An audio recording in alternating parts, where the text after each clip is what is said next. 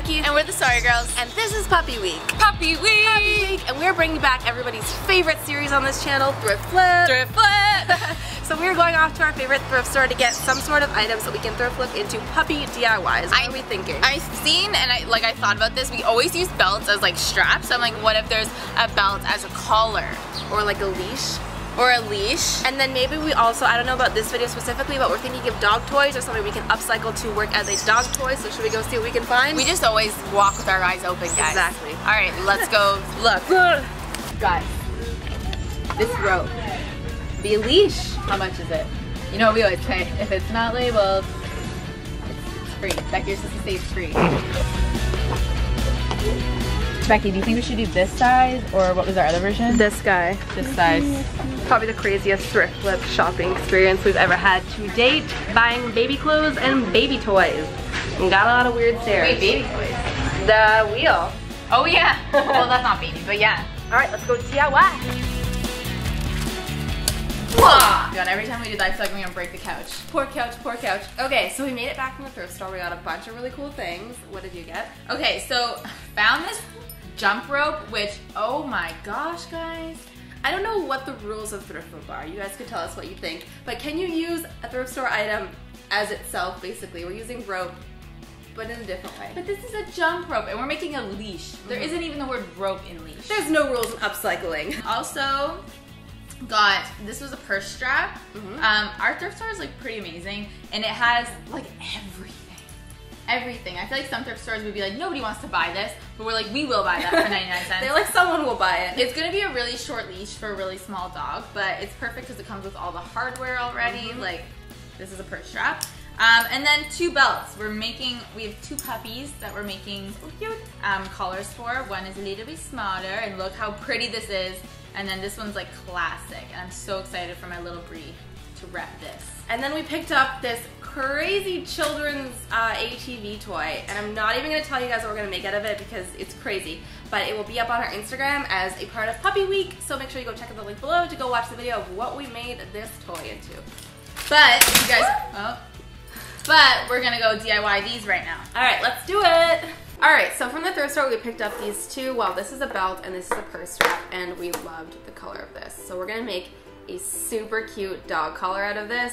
And this is actually so easy because all a dog collar is a strap with a buckle. So we've got that essentially already. The only thing we need to add is a little D-ring that we can clip the leash to. So the first step is going to be to take this and cut it to the right size of your dog's neck. So I'm going to go ahead and do that now.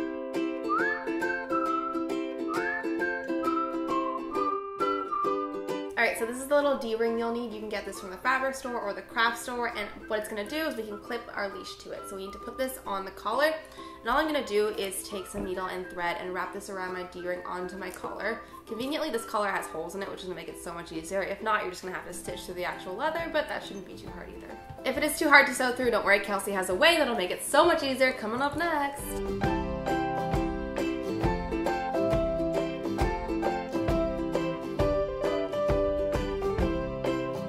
Alright, so this is done. That was the easiest thing I've probably done in a long time, and it's so adorable. So cute. So moving on, now we're going to make a leash that goes with this as well. So we're going to do this out of a bag strap that we found that someone had graciously donated. I don't know where the rest of the bag is, but that doesn't matter. So this actually comes with 2 little clips, which is super helpful, super easy, don't have to buy that. But I only need one of them to clip onto the actual collar. So I'm going to take the other one off, just cut out the stitches, and then sew it in a loop to form a handle, and then that'll be it.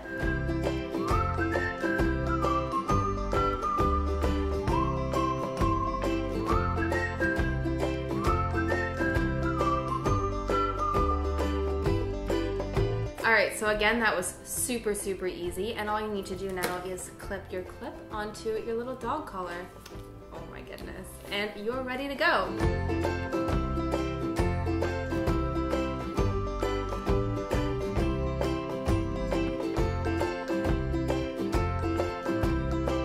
So now Kelsey's going to show you a slightly more complicated way to do the same thing with different materials. Okay, so I'm going to be working on Bree's collar and leash, and I'm going to start with this super cute brown belt.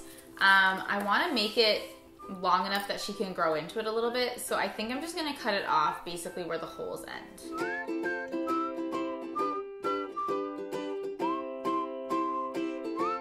right, next I'm gonna add some holes. You know, obviously you know the size of your dog, so you might only need to add one hole. But I'm gonna add a bunch just so she can grow, and it looks like a little mini belt.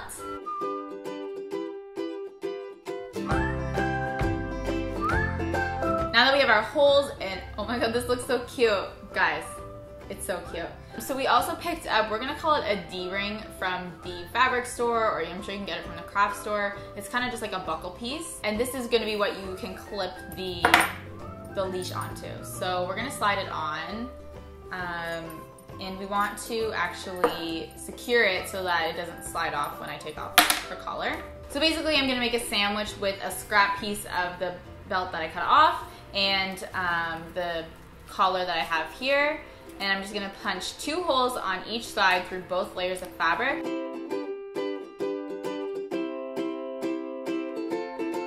And then use some string or waxed thread to sew them together with the D-ring in between.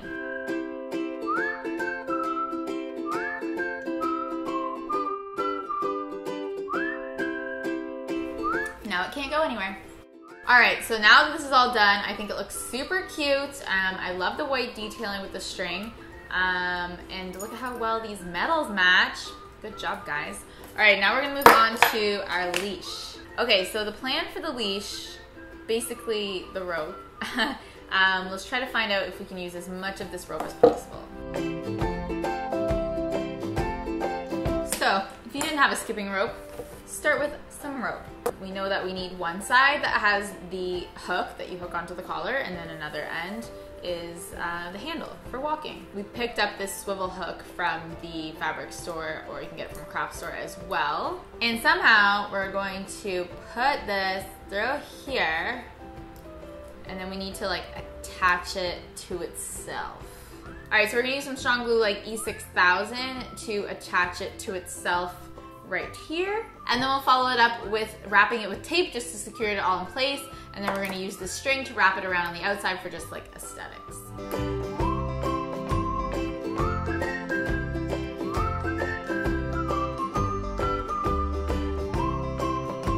So this end is looking so cute with the wrapped rope. I love it. Rope on rope on rope.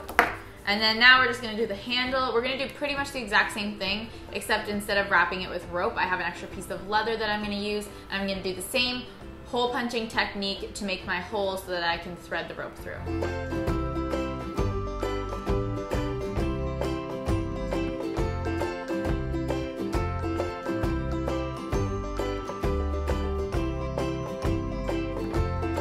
Once you have your 3 holes on each side, all I'm going to do is have a knot in the one end of my string and then lace it up starting from the bottom, just like doing 3 stitches across, using the holes as the places where I'm going to insert. And then at the end you can just knot it off tightly and cut it.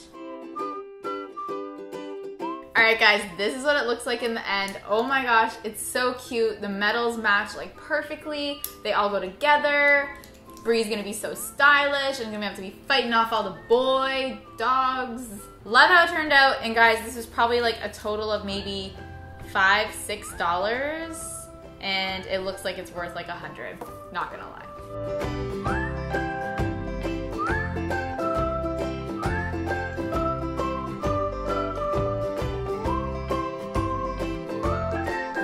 Alright guys, we are absolutely in love with how these collars and leashes turned out. And who knew you didn't need to spend $40, $50, $60 on a pet store or a boutique place. You can make your own. If you like this kind of thrift upcycle, making cool things out of recycled things, make sure you check out the rest of our thrift flip series. We do this with all sorts of items like home decor, fashion.